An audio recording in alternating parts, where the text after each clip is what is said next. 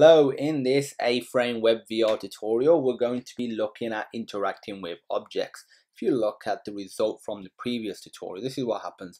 By default, if I just reload the page, it starts rotating the cube. That's fine. But what we're going to make it do is when we click the cube, it'll rotate. So it won't rotate automatically. And this is a great gateway into doing various other stuff, because once you know how to interact with various objects, you can define separate animations for them, make them do different things. And I would recommend doing that once you've learned this.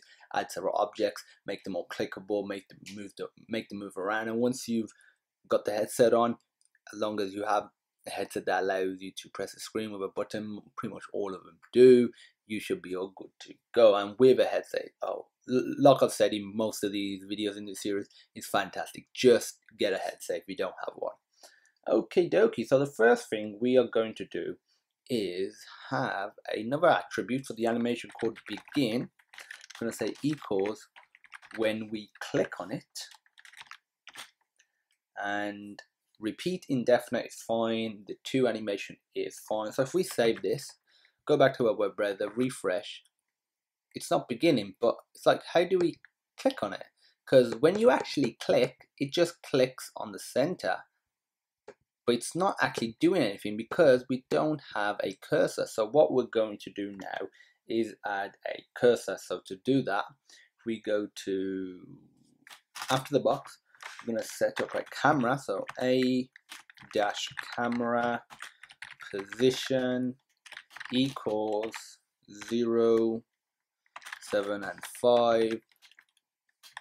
The position of a camera, you will probably obviously have to experiment with it depending on what's in your world, but that's all the fun of learning. In here, you just put another A element, which is cursor, and the color, set the color to something. I'm just going to put FF0000, you've got to put hash first, sorry, and this is just going to be red. So if I just close this tag, I'll save it, go back, refresh, we have a red tag, but nothing is, oh, there it is.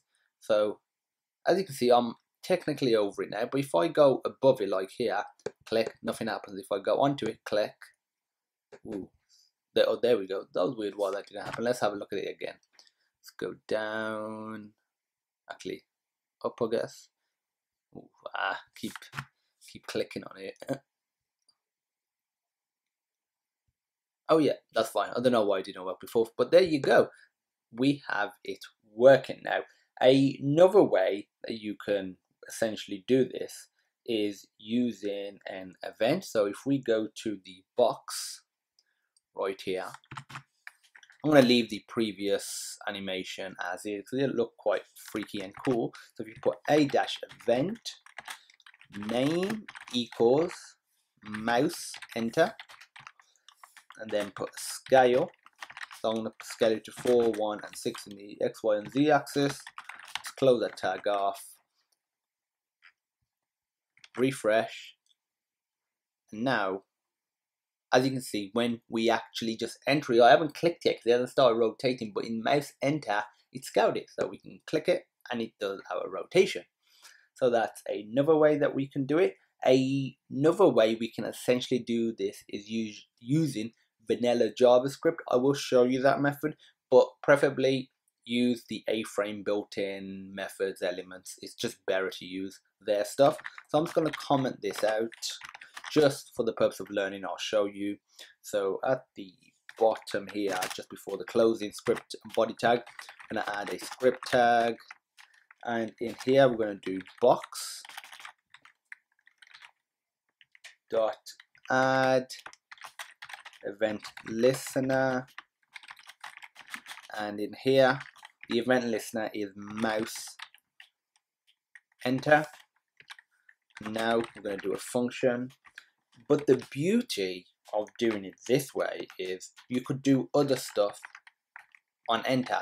With this it's quite restrictive, but with this you could be doing a bunch of other JavaScript that maybe you're doing some sort of Ajax call and you're calling a database, getting data back, displaying data. There's a bunch of stuff you can do. So this method has its merits. If you're doing something simple, use a built-in event mouse enter method or any A event, but if you want something a bit more complex, this is a great way as well. So don't rule it out. It totally does depend on the scenario that you're coding for.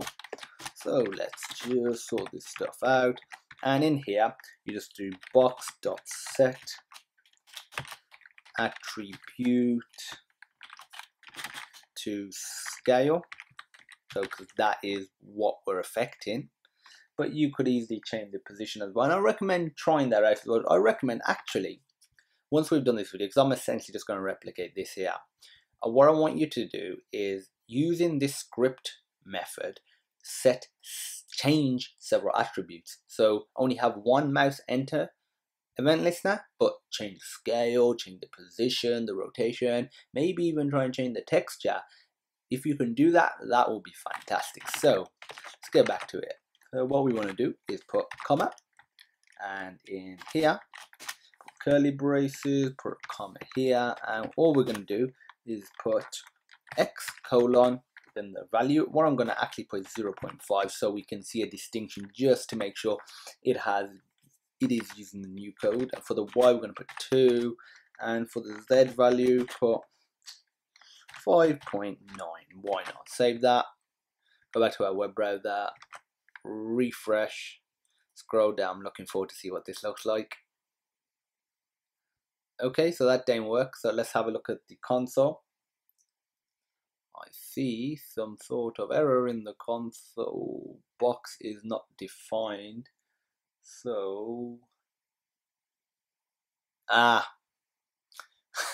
forgot to create a variable. So var, my bad, var box equals document. You could obviously be using JavaScript if you wanted to, jQuery if you wanted to make life easier. And I recommend that. Try adding a jQuery in, and try using that as well. Mixture of just vanilla JavaScript and jQuery. So document.query selector, and for this we're just gonna put the element name because there's only one element, but you'll probably want to do something like hash the box ID or dot the box class, something like that, because when you have a lot of objects on the screen, you'll probably have several boxes, several toruses, etc, etc. It'd be a great way of distinguishing between them, and I recommend doing that as an extra task as well. Try adding an ID to the box and using the ID here instead. Let's go back, refresh. We've got no errors, which is always a good sign. Scroll, boom. So there we go. Doesn't look very nice, but it has scaled indeed. And we clicked on it, and now it is rotating crazy style. So that's it for interacting with objects. If you have any questions, feel free to post them on our education platform, sonarlearning.co.uk. There will be a link in the description, plus another link in the description to the source code from this video and the source code from every other video in this series. If you like the video, please let us know in the comments. Hit that subscribe button and leave us a thumbs up. If you didn't, leave us a comment as well. I'm sure you will, so we can improve for the next time. And as usual, thank you for watching, and happy interacting with objects.